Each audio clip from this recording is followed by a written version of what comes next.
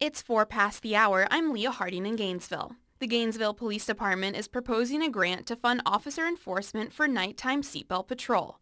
Gainesville Police Department Sergeant Joe Rollerson says the plan allows the use of overtime money to put more officers on patrol. We always enforce wearing of seatbelts.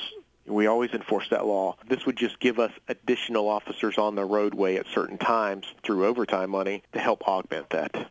Rollerson adds that the officers would go to a different location each night and do random seatbelt checks. The Florida Department of Transportation will review the proposal this summer. Governor Rick Scott named 2 Gainesville residents today to make up his task force to study possible changes in the state's Stand Your Ground law.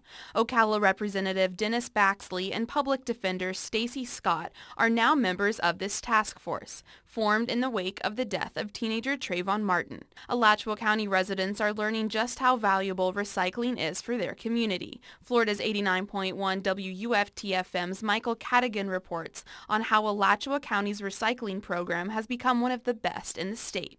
Alachua County residents got the opportunity to see where the recyclables end up after they are left out in the bin. SP Recycling's open house toured residents around Levada Brown Environmental Park and learned more about recycling. SP Recycling Regional Procurement Manager Grace Anna Henderson says the state mandated a 75% recycle rate by 2020. Alachua County Recycling Coordinator Patrick Irby says, as a whole, the county has a high recycling rate, which rank as one of the best in the state. From University of Florida meteorologist Jeff Huffman. Tomorrow, mostly sunny, warm, and breezy with a high near 87. You're listening to Florida's 89.1 WUFT-FM. I'm Leah Harding in Gainesville.